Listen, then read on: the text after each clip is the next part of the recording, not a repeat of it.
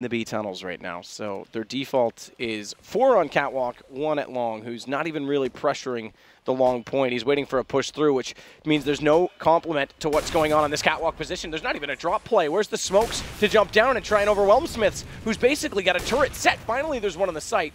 That'll allow the bomb to go down, but Scream gets toward elevator. He's just limited to the CZ-75. But if you've watched our adverts all weekend, he gets his precision from elsewhere, Henry. Indeed. Hardware, apparently. Anyway, 3 players from G2 towards the long pit area. In fact, it's going to be a pincer play from CT Spawn in that area. They just don't really have the firepower or the kits to actually do anything with this. Nothing finds the first kill.